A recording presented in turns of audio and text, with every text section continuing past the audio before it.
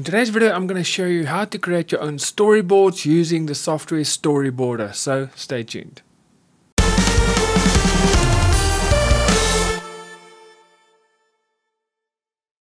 Hey guys, my name is Eon and welcome to my Start Animating YouTube channel, the channel that is specifically aimed at everyone that is new to animation. And if that is you, welcome, you are at the right place. So make sure you hit that subscribe button and also click on that little notification bell so that you can get notified every week when I upload a brand new video. Now today I'm going to show you how to create storyboards for your animation using the software Storyboarder. And the great thing about Storyboarder, it is absolutely free. So what I'll do is in the description box below there's a link, just click there and it will take you to the website to download it. Like I've mentioned, it is absolutely free and I like to use this software for my animations, and I'll show you later on in this video exactly why I prefer this this software, because it really makes my work so much easier, especially when I create my animatic and also when I animate. So once you open up Storyboarder, you'll get to this screen, and then what you do is you click on create new storyboard, and then obviously one will open.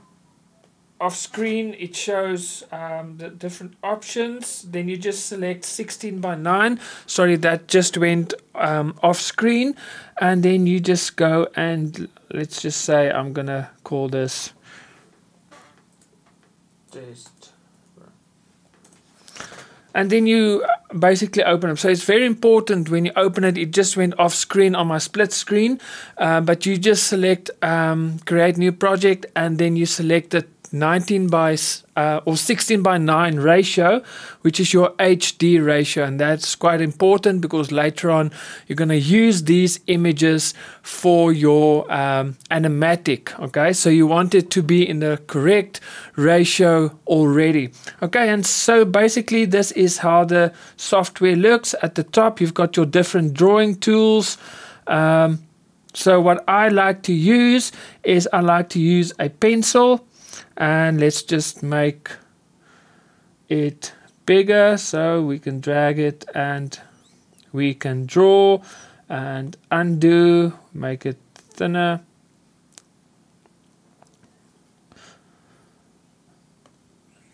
Still more, let's make it 10 or 9.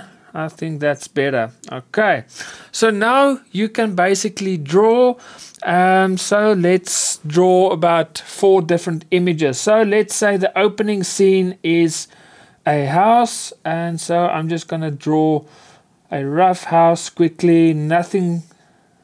There is a little bit of a latency when I draw, so I'm not going to, with the screen capturing, so I'm not going to go a lot into detail. And let's say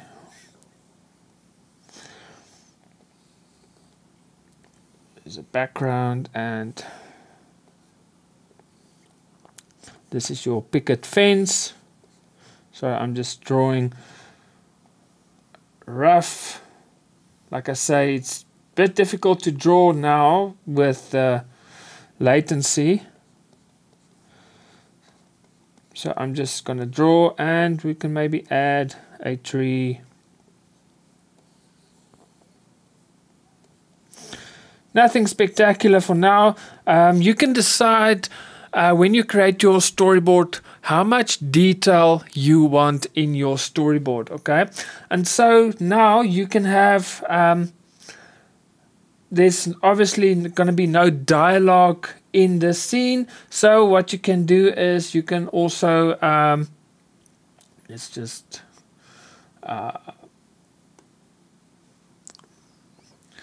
so what you can do is you can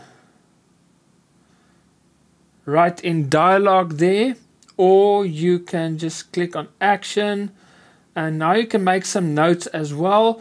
So with action, I'm just going to say camera zoom in.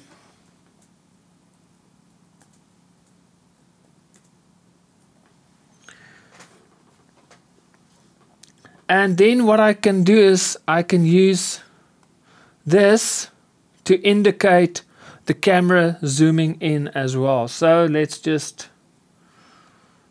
show some arrows. So normally what you do is with the color, you can use different colors for different purposes. So for example, red arrows can show your camera movement, and then maybe blue arrows can indicate character movement. Just so that you know, when you look at your storyboard and you see all the different arrows, you know, okay, this arrow means the camera is moving and this arrow means your character is moving. So we've got our opening scene. Now we can click there and now we can simply create a new one. So let's show maybe a character. He is sitting on a couch. Okay. Again, I'm just drawing very rough here. And there is maybe the room. And there's a front door.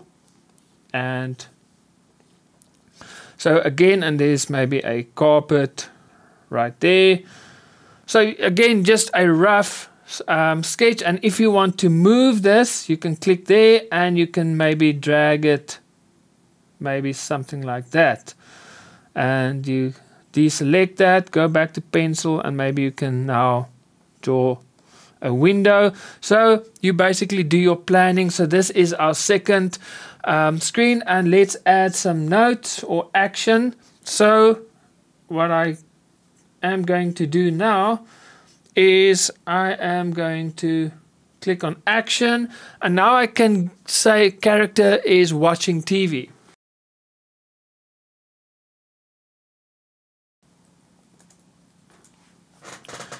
Okay, and then notes, you don't have to write any notes for now.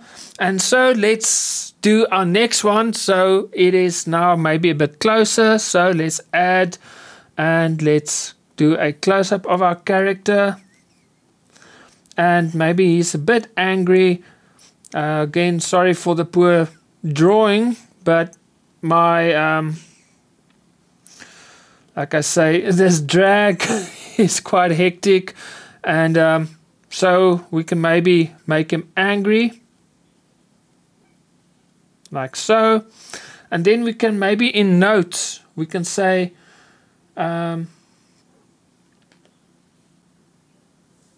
just wait. Say character looks angry.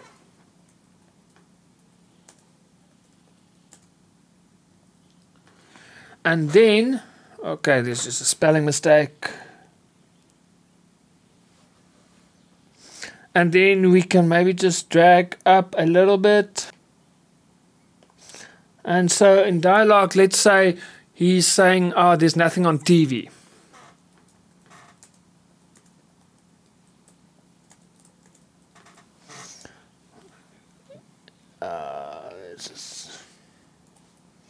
Okay, so now we've got three scenes basically. We've got an opening scene. We added some action. Here again, we've added some action, and again action with some dialogue. So you can basically create your entire storyboard. For the purpose of this video, I'm just going to do these three frames. So now let's say your storyboard is done. Now I want to show you why I use or love Storyboarder software. So the first thing I will do is File, and I will then export scene images. Okay, so if I do that, what will happen is it will then export each individual frame as an image. Okay, and then basically once that is done, I can import those images into my editing software to create my animatic. So I don't have to draw on a piece of paper, scan everything in. Basically all my images is already in a folder, and I can just drag them in and everything is set. So it saves you so much time when you want to create your animatic. The second reason why I love this software is when I animate and I want to use my storyboard as my reference, I can then go File and then print or export to PDF.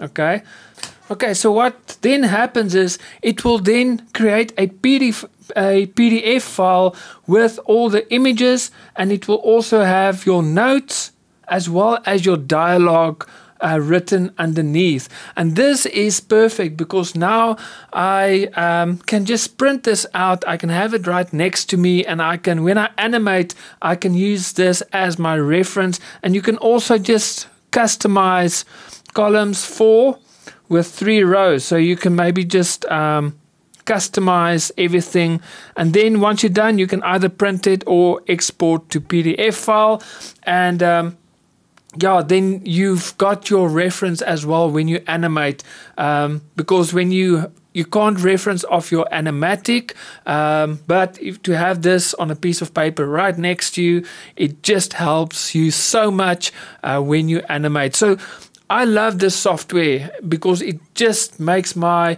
process so much faster. It is very quick to create my animatic because with a few clicks I can export this entire storyboard as images, and I can import it with one drag into my editing software, and I can create my animatic, and then with a few clicks I can print this out in a way that I can easily follow along and use it as a reference when I animate. So guys, let me know, how do you create your storyboards? I'd love to hear from you. Do you use Storyboarder as well? Do you have other software that you use? I would love to hear from you, so leave some comments down below, and I will see you guys next week with another video. So from me, God bless and happy animating.